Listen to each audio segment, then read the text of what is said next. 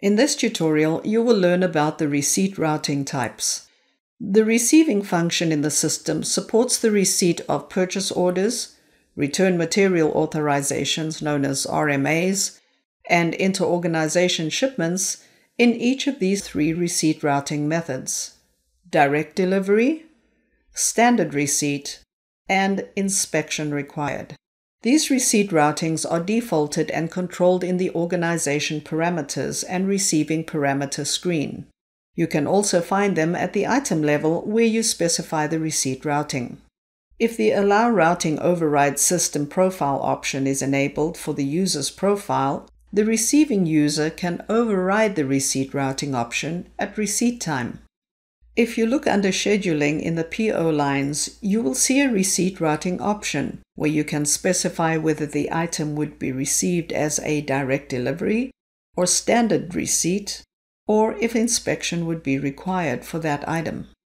If your profile has permission to override the receipt routing, you will also be able to change the routing type at the last receiving stage. The direct delivery type is one transaction that you will perform to receive the item and put it away in the warehouse. If the received item is an inventory item, it will go to inventory, and if it is an expense destination type, it will be expensed. The standard receipt option is a two-step process. The first step of the transaction is where you receive the item in the staging area. The second step is to perform the put away action. This is where you put the item into inventory, or if it is an expense item, it will be expensed. With the inspection required option, you have to create the receipt first and then do the inspection for the item. You cannot perform the put away transaction before the item is inspected. After performing the inspection, you can either accept or reject the item.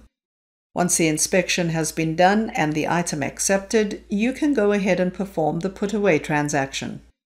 Let's take a look at some examples. Here we have a purchase order that we'll click on to see the order details. At the bottom of the screen in the Additional Information section under Schedules, we see three line items. If we click on the Details icon on any one of these items, we'll see the receipt routing. In this example, the item receipt routing is set to Inspection Required. Let's click Done to return to the line items. When we open the details for the second item, we see that its receipt routing is set to Direct Delivery. Let's take a look at the last one. The receipt routing for this item is set to Standard Receipt. So in this purchase order, we have three items, all with different receipt options. Let's take a look at how you can view or populate these attributes. Click the Lines tab and then from the Actions button drop-down list, select Edit to see where the options are. The change order shows the number 1. This is because the purchase order was already created, and our edits will create a new revision of the purchase order. If you scroll down to the Lines section and click the Schedules tab, you will see more information about each line item.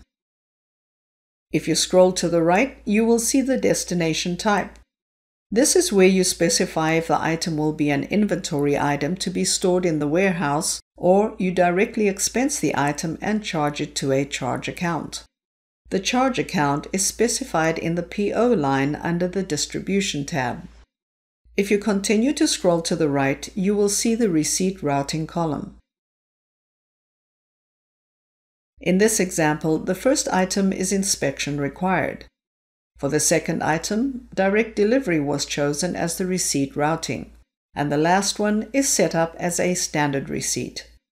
If your profile has permission to change the receipt routing, you can do so here using the drop-down list options.